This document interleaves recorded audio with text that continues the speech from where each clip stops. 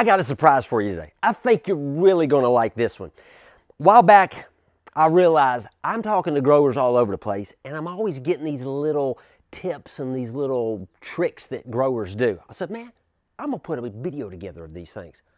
Here we go.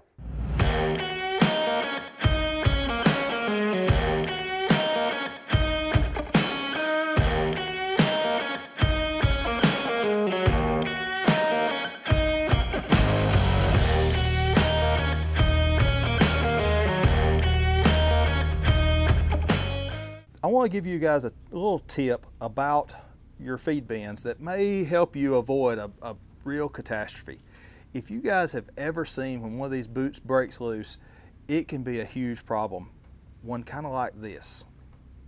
To help prevent a huge mess, it's a pretty simple trick that all you have to do is place one of these jacks. This is an RV jack that you can buy at Camping World or any place that sells RV supplies. These are like $10 a piece.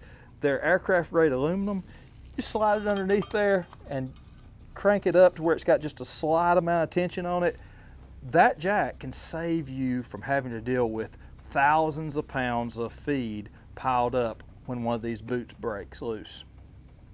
That's a tip worth $10 to me.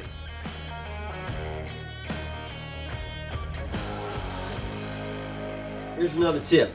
Got a grower who's been using this stick for 15 or more years. So anyway, pretty cool. Setting the drinker lines, but he's got it adjustable. So made this little stick. I'm guessing it's a broom handle, but you got an L bracket with basically a hose clamp on here.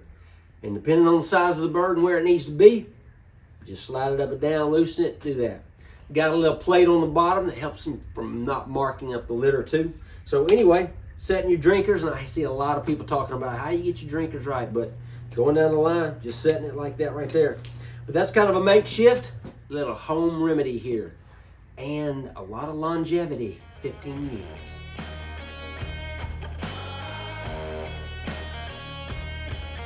Okay, I have a quick tip for you guys.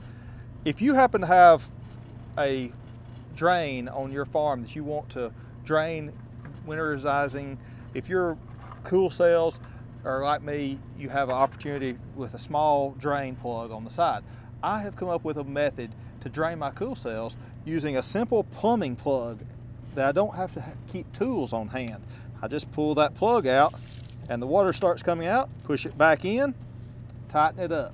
No tools involved, super simple, very easy method of draining my cool cell tanks.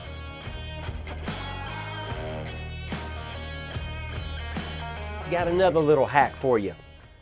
Maybe your integrator's on you by keeping your control room locked, maybe not. Either way, it's a nice little way to monitor who's going in and out your door. And if you're like most people, it's hard to keep those workers around. And there's no sense in changing your doorknobs just because a guy left with your keys. So you can get on Amazon now and buy these for anywhere from $30 to $40 maybe. And basically just put in a code. Got it right there, hit that. Open it while it's beeping, and there you go.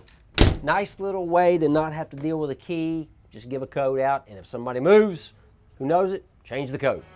Hope that helps.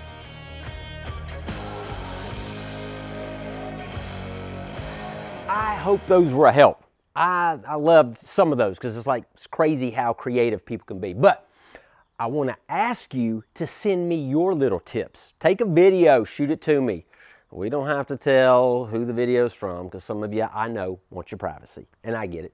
And I can appreciate it. But I'd love to have it because if something can help another grower, that's what we're in this for, to help each other. So if there's anything I can do to help you, give me a holler at 1-800-608-3755 or email me, Alan at southlandorganics.com.